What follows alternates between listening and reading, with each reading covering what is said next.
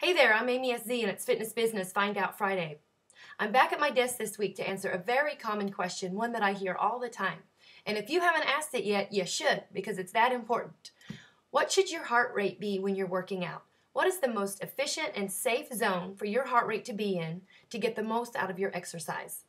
Well, now before I share with you a very quick and simple way to figure it out on your own, I want to emphasize that if you have a medical condition or are on medications that affect your heart rate, you should get permission from your doctor to begin a workout program, to begin exercising.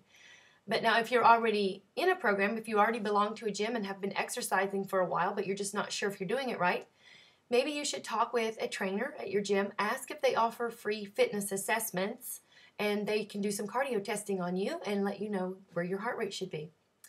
But now to figure it out on your own, you can use the max heart rate method, and all that is taking the number 220 and subtract your age from that. So we'll use a 42-year-old as an example. 220 minus 42 is 78. Or I'm sorry, 178. Those of you who know me know that math is not my strong area. So 178 is that 42-year-old's max heart rate.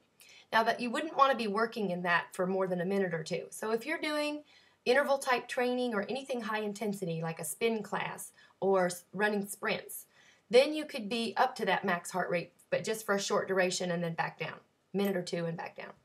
But for the kind of cardio that burns the most calories, the 30 to 60 minutes that you need to be doing continuously for 5 to 6 days a week, your heart rate does not need to be anywhere near that max heart rate. For a new exerciser, you want to stay between 65 and 75%. So for that 42-year-old, that would be about 115 to 135 beats per minute. And now for an experienced exerciser, you've been at it for a while, you want to take it up a notch.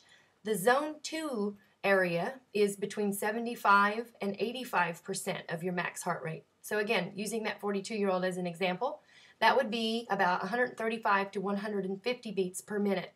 And that would be continuous. You can keep that going for about 30 to 60 minutes.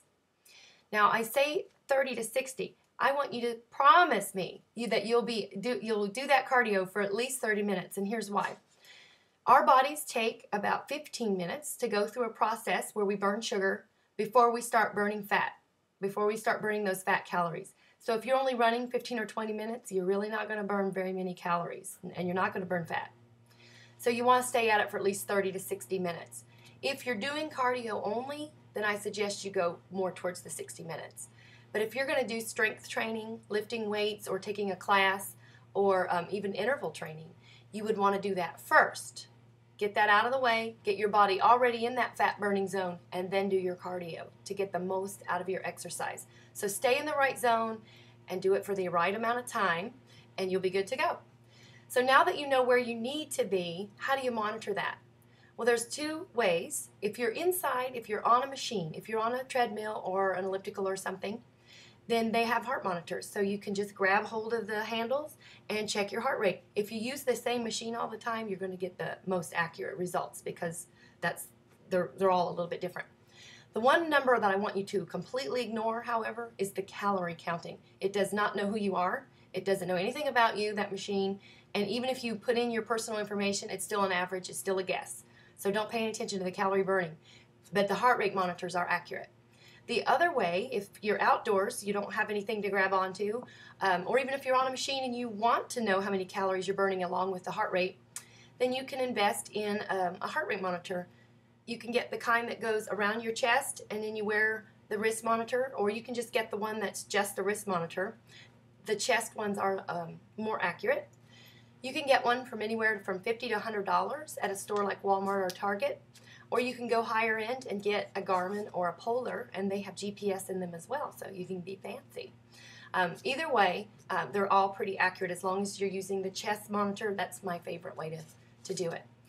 All right, so that's all I have for today, and so I'm hoping now that you'll take this information and work out more efficiently. Don't work harder, work smarter.